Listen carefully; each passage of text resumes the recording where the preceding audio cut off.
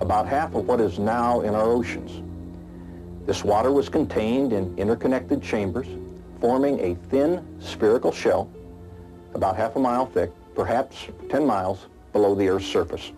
Increasing pressure in the subterranean water stretched the crust just as a balloon stretches when the pressure inside increases. Failure in the crust began with a microscopic crack which grew in both directions at about 3 miles per second. The crack, following the path of least resistance, encircled the globe in about 2 hours.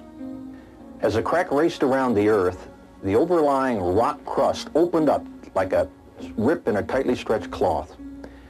The subterranean water was under extreme pressure because of the weight of the 10 miles of rock pressing down on it. So the water exploded violently out of the rupture. All along this globe-encircling rupture, fountains of water jetted supersonically almost 20 miles into the atmosphere. The spray from this enormous fountain produced torrential rains, such as the Earth has never experienced before or after. The Bible states that all the fountains of the great deep burst open on one day. And it describes these events about 5,000 years ago, which we can now tie together scientifically. Some of the water jetting high above the cold stratosphere froze into supercooled ice crystals and produced some massive ice dumps, burying, suffocating, and instantly freezing many animals, including the frozen mammoths of Siberia and Alaska. The high-pressure fountains eroded the rock on both sides of the crack, producing huge volumes of sediments that settled out of this muddy water all over the Earth. These sediments trapped and buried plants and animals, forming the fossil record. This erosion widened the rupture. Eventually, the width was so great that the compressed rock beneath the subterranean chamber sprung upward, giving birth to the mid-oceanic ridge that wraps around the Earth like the seam of a baseball. The continental plates, the hydroplates, still with lubricating water beneath them, slid downhill away from the rising mid-Atlantic ridge. After the massive, slowly accelerating continental plates reached speeds of about 45 miles per hour, they ran into resistances, compressed, and buckled. The portions of the hydroplate that buckled down formed ocean trenches. Those that buckled upward formed mountains. This is why the major mountain chains are parallel to the oceanic ridges from which they slid. The hydroplates, in sliding away from the oceanic ridges, opened up very deep ocean basins into which the floodwaters retreated. On the continents, each bowl-shaped depression or basin was naturally left brimful of water, producing many post-flood lakes. The demonstrations you have just witnessed of a massive worldwide catastrophe in antiquity supports the biblical story of the deluge in every detail. Again, at the time, in 1993, he was saying that it jettisoned, the pressure was there to jettison 20 miles up into the atmosphere, but since then, as we discussed, supercritical water temperature would have had the energy to actually send things deep into space and make the comets and the asteroids as we've discussed.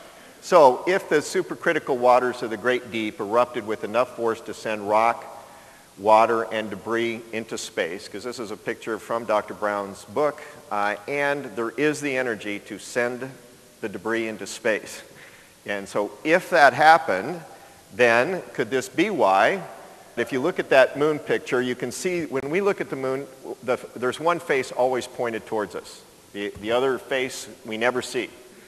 On this, they've taken pictures, they've sent a spacecraft up, and if you look to the right of the center of the moon picture is the backside of the moon that we never see. To the left is the part of the moon that we always see. When we look up at the moon, you see that face of the moon, those dark areas. What we now know those are huge lava flows on the face of the moon, and has given it really a smoother appearance than the backside of the moon, which is cratered. So if you look at this, you can see that the near side of the moon, what we look at, is somewhat has these blotchy areas which are not found on the other side. Huge lava flows not found on the other side. Seismic equipment that our astronauts have left on the moon that have been reactivated show all the earthquakes happen on the near side of the moon. And so the theory is, the theory has it that the Earth spit at the moon. Spit at the moon, huge rocks and chunks and debris that by the time it's coming crashing in at thousands of miles an hour into the lunar surface, it would have created huge magma flows. And so when you look up as Christians, I do believe, based on this theory that I've been researching for years, all the evidence is supporting it, that when we look up and we see the face of the moon, we're watching the lava flows that occurred from the Earth. Now, the evolutionary scientists have a very difficult time explaining why the front side of the moon has been so impacted, because if it was some kind of asteroid or meteor shower that went through, any meteors heading for the moon, what are they going to hit on the near side of the moon? They're going to hit Earth. Earth is a natural shield to the near side of the moon unless the Earth spit at the moon, unless the Earth is the source of what was happening to create that difference that we see in this slide. Now, now we're going to shift to another understanding, and this is one of the most important understandings for all your children that go to an evolutionary geology class. It is a fact that all over the Earth there are layered strata. And one continent has the same layered strata as another continent in many cases. Not all cases, but in many cases the same.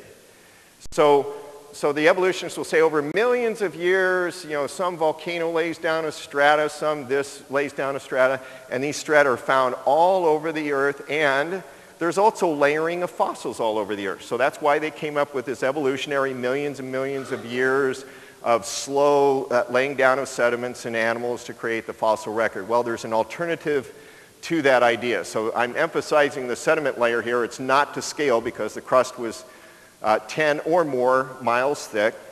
There's still a thin layer of subterranean water underneath the crust, and the entire Earth is flooded.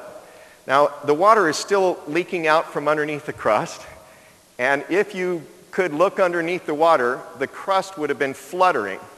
There would have been a continuous earthquake going on every single plate of the Earth. Every single crustal plate on the Earth would have been having an earthquake. As the crust was fluttering, the fossils would have been laid down, density layers would have been laid down, there would have been this sedimentary layer distributed globally as it was shaking, and the sediments were piled up into these different density layers because of a phenomena called liquefaction. Dr. Brown has a chapter on liquefaction, and what he explains is this is a concrete tank that had been sitting in the ground in Japan when they had an earthquake. And it was an earthquake when there was a lot of water in the ground. And the shaking of the ground took this low-density tank and moved it up and popped it right out of the ground. Shifting to another idea, how do we know this is true? In the 1950s, when we were doing extensive oceanography, mapping the ocean floor as a country, actually the whole world was getting into the idea that when he saw this ocean ridge, those arrows are pointing to a continuous ocean floor mountain. You can't see it because it's underneath the